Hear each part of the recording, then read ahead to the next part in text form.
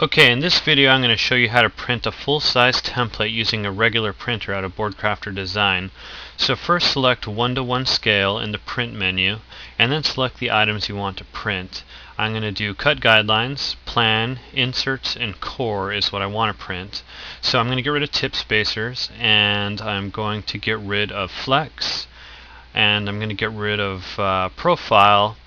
And the last thing that's left on the menu is dimensions, and I think I'll keep that. So I've selected my scale and what I want to print, so now I simply go to print, and that will print out my template.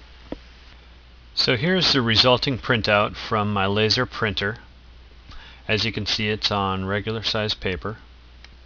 So Boardcrafter Design knows where the margins are on the printouts that it does when you're printing to a regular printer. So it clearly indicates them with these cut lines that the red arrow is pointing at. And Boardcrafter Design makes sure not to put any lines for your snowboard after the margins so you don't lose any information when you print out your template.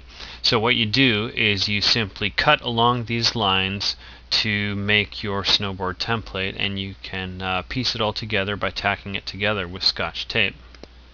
To cut the margins off your template printout, I recommend using a cutting tool similar to the one depicted here.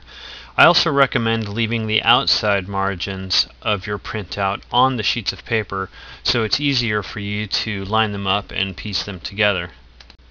And here's an image after I've sliced off all my inside margins but have left my outside margins. So now I'll go ahead and tack these together and then show you the final result. So here's a printout lightly tacked together with Scotch tape. What we do from here is take a spray adhesive and stick it to a sheet of 1/4 inch MDF, and then you can use a jigsaw to cut along the lines of your printout to create your snowboard template.